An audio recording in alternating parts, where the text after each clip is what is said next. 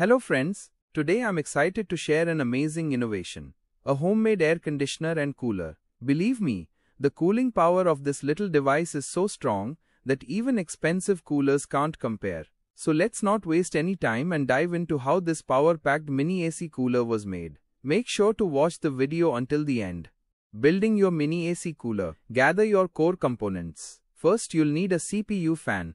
A high-speed one works best. Next, get an insulating sheet and cut it into a circular shape, specifically to the size of a Peltier module. Understanding and installing the Peltier module. Now for the real magic, the Peltier module. The side with the numbers printed on it is the cool side, and the plain metal side is the hot side. Remember this during installation. To fix the Peltier module inside the sheet, use a cutter or precision knife to carefully make a hole as shown. Once the hole is ready, insert the Peltier module into the sheet. For proper heat transfer and a strong hold, I applied thermal paste on the module before fixing it in place. Custom aluminum heat sink. Next, we need a piece of aluminum. I designed this aluminum heat sink myself because I couldn't find such a strong one in my local market, so I ordered it from a website. I used JLCCNC, an online CNC machining service by JLCPCB. JLCCNC is your trusted partner for fast, affordable, and high-quality custom parts. It's super easy. You upload your file,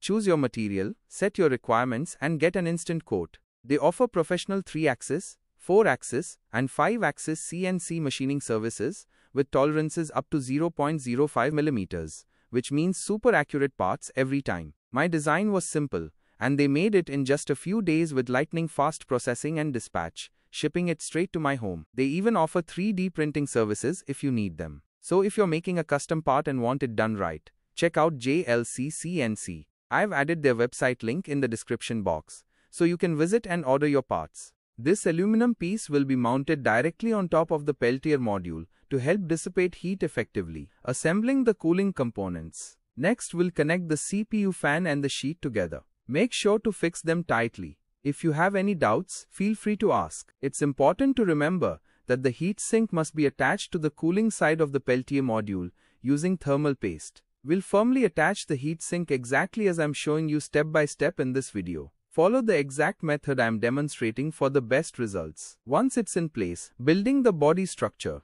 You'll need to cut out 4 pieces of a specific size from the same sheet to build and fix the body structure of the cooler. I hope everything has been crystal clear so far. Walk through each step with precision to ensure no details are missed while finishing the body assembly. Installing the CPU fan.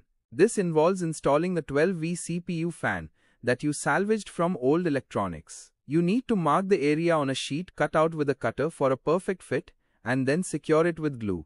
Friendly reminder, please like the video and share it with your friends. Preparing for installation and assembling the body. To prepare for the installation, we'll start by using a pencil to mark precise drilling points on the sheet. Once the markings are complete, carefully drill holes using a drill machine. Drill holes in 3 different sections of the sheet, because these openings are crucial for smooth and efficient airflow through the system, which in turn improves overall cooling performance. After the holes are ready, proceed to attach the parts in place using glue. To get great results, you'll need to follow the exact method used here, and take your time doing it carefully. As you can see, the entire body is assembled and secured. It's compact and incredibly professional.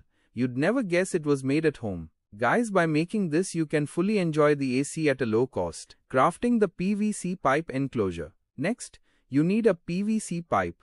Cut it carefully and handle it properly. Use a scale to carefully mark the measurements and then cut the PVC pipe down to size. Once the pipe is cut, turn it into a custom sheet. After forming the sheet, bend all 4 sides, and then trim the corners at specific angles exactly as demonstrated. This ensures everything fits together cleanly and efficiently. You can already see how easily the cuts are coming together.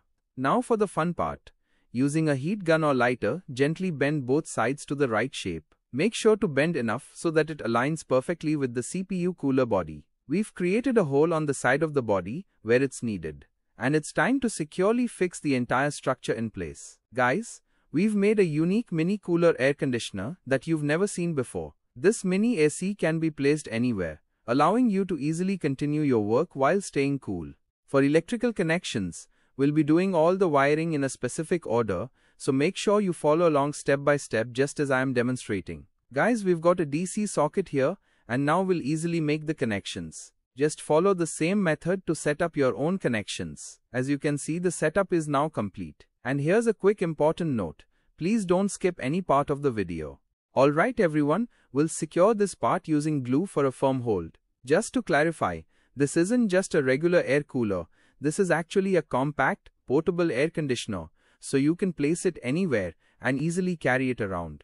As you can see, our unit is fully assembled and ready for testing. Let's move on to the testing phase. If you're enjoying the video, please give it a like and subscribe to the channel. To begin, connect a 12V power socket. We'll now proceed with the wiring. Simply follow the same steps I'm showing here to make your own connections. As you can see, the connections have been completed. The system has started working quite well.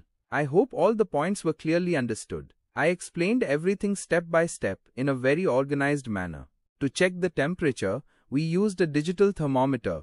I fast-forwarded the video slightly. As you can observe, the temperature has gradually started to decrease. So you see how easily we built an air conditioner cooler, to put it simply, a mini AC. I demonstrated everything clearly throughout the video. If you found the video helpful, please give it a thumbs up and don't forget to subscribe to our YouTube channel for more such content. We are also active on Instagram, so make sure to follow us there too. That's it for today's video. See you in the next one. Take care and goodbye.